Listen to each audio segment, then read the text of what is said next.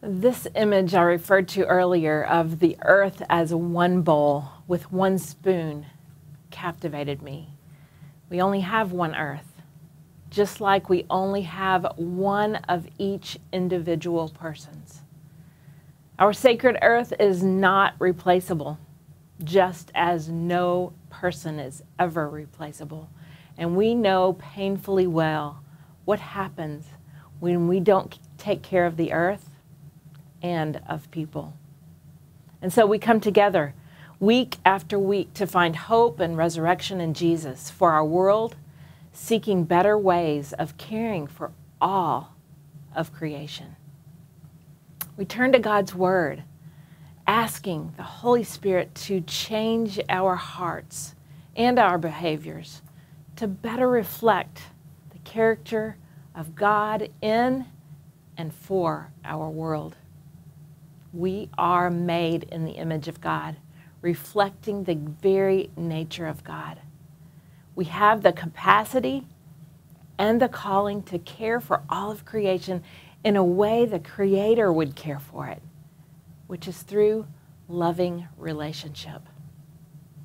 I think about my grandfather, who sought to care for creation and protect our land as a Kentucky wildlife and conservation officer. My mom told me of her last memory with her dad. He took her and her brother out the evening of August 6, 1947, to check his fishing lines. My mom was 8, her brother was 9. Her dad loved being outdoors and shared that love with his kids. It started to storm, and once they were on the river, they came back home drenched from the rains. My mom remembers she and her brother lying beside their dad, one on each arm, filling the room with joyous laughter. That was her last memory with her dad. The next morning, he took his bird dog, Queen, and he left before sunrise to enter into the woods of Butler County, Kentucky, to protect the land. He was not mutually protected. We don't know to this day as to who or why someone took his life on August 7th, 1947. On that hot August day, the grandfather I never knew was taken from me and our family, a precious and powerful part of creation.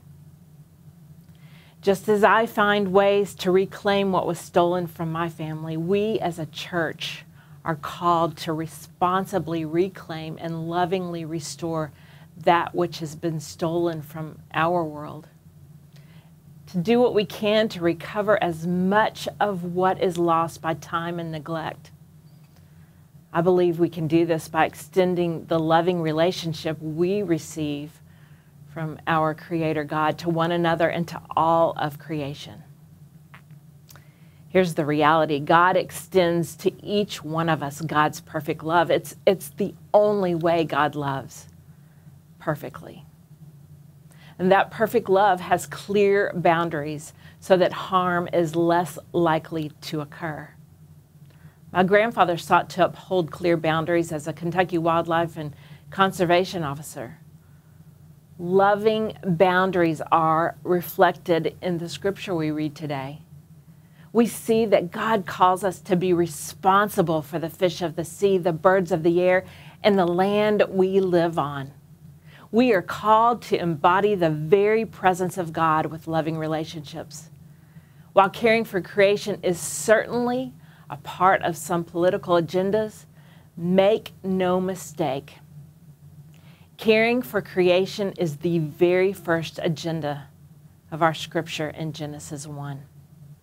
So let's look at Genesis 1, verses 26 through 31 together. God spoke, "Let us make human beings in our image. Make them a reflection of our nature, so they can be responsible for the fish of the sea, the birds of the air, the cattle, and yes, earth itself, and every animal that moves on the surface of the earth." God created human beings. God created them godlike, reflecting God's nature, and created them male and female. God blessed them and said, prosper, reproduce, fill the earth, take care of it all. Be responsible for the fish of the sea and the birds of the air and every living thing that moves on the face of the earth. Then God said, I give you every sort of seed-bearing plant on earth and every kind of fruit-bearing tree, given them to you for food. To all animals and all birds, everything that moves and breathes, give whatever grows out of the ground for food. And there it was. And God looked over everything God had made. And it was so good, so very good. This is the word of God for the people of God. Thanks be to God. I want to focus on two central themes of this passage: our capacity to care for creation and our calling to care for creation. Because we are made in the image of God, reflecting the very nature of God, then we have both the capacity and the calling to care for all of creation in the very way our Creator cares. Our capacity and our calling exist because of the loving relationship God extends to us. I think about my grandfather, who extended a loving relationship with the land and sought to protect it and share it with those he loved. Our capacity comes from being made in God's image, as well as from what we have received from those who came before us. Our ancestors are those native to our land. They loved and respected creation in ways in which we are not fully acquainted. In the book, Braiding Sweetgrass, Native American author writes, "The earth is a gift that we must pass on just as it came to us. We are called to be responsible for all we've been given, for all that we've taken. Our capacity to care for creation has within it a calling." She further writes, "It's our turn now to give back to this land, and it's long overdue. Let us give gifts of mind, hands, heart, and voice, and vision, all offered up on behalf of the earth. Whatever our gift, we are called to give it as a dance for the renewal of the world in return for the privilege of breath. The earth is as one bowl and one spoon. We take care of our sacred earth, one another, and ourselves so that we can continue to breathe. God breathed life into each part of creation, gifting us with relationship with one another and the sacred earth. Being created in God's image gives us the capacity and capability to imitate God's care for creation as a church by being in a loving relationship with the earth. And when you're in loving relationship, you want to find ways to best care for that relationship. So we're here seeking to grow in greater awareness of our sacred earth and our relationship to it. Because if we don't, we are allowing the relationship with our land to be stolen from us and future generations. Just like someone took my grandfather's life, our family and their community were robbed of that relationship with him. So I want us to consider how we can grow in awareness and practice more loving ways of caring for all of creation. Here at Prince of Peace, I can think of many examples of how we extend this loving relationship in our church community.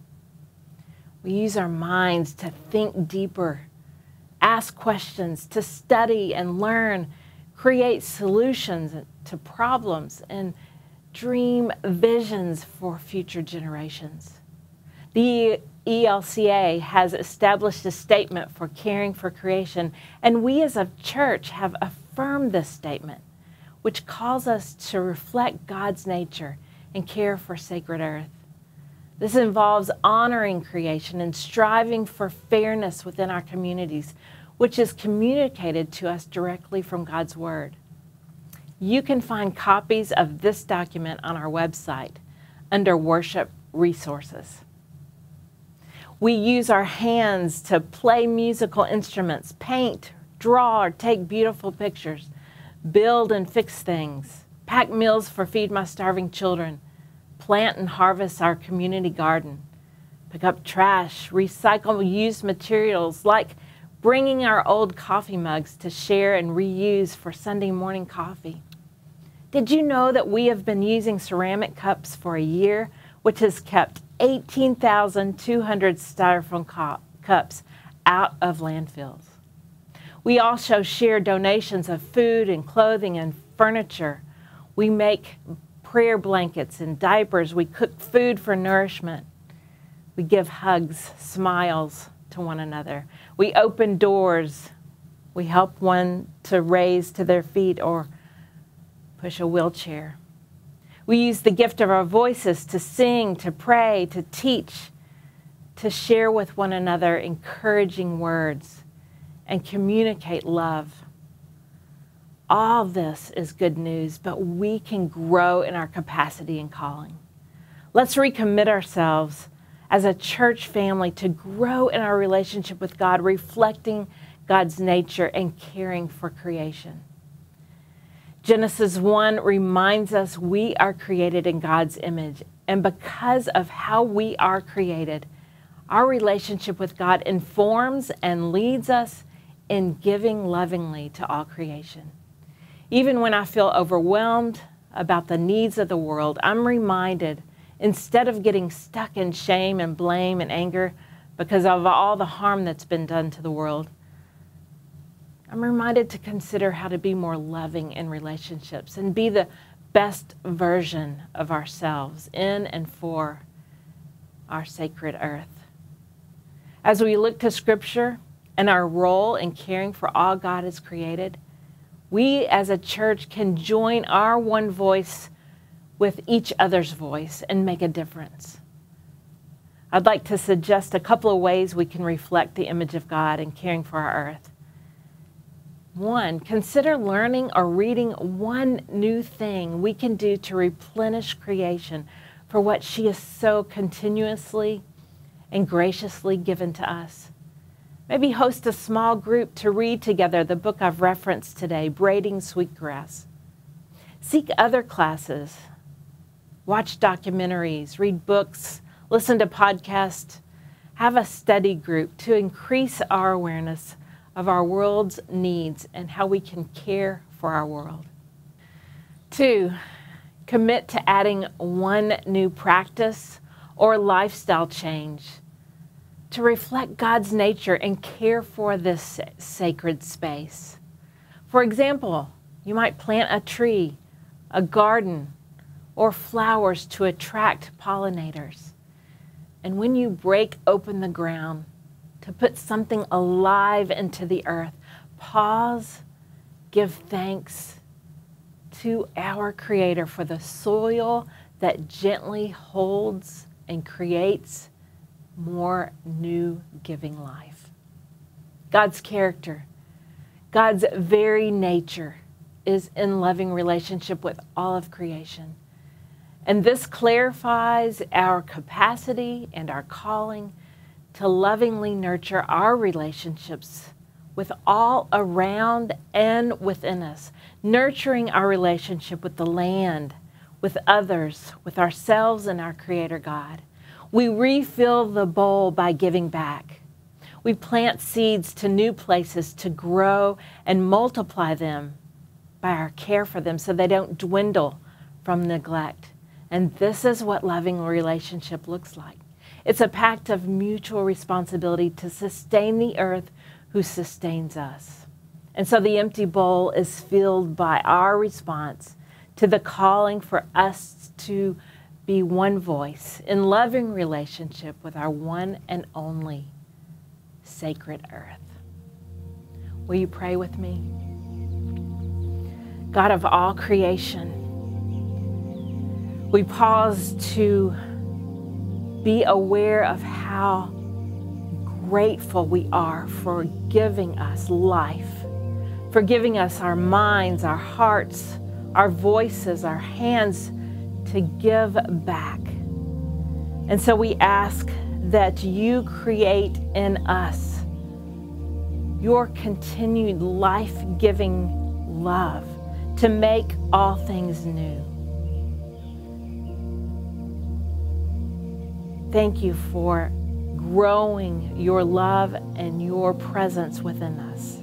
We trust in you that you will continue to bring life in us and in our world as we seek to recommit our hearts in loving relationship to you, ourselves, and this sacred earth. In Jesus' name we pray.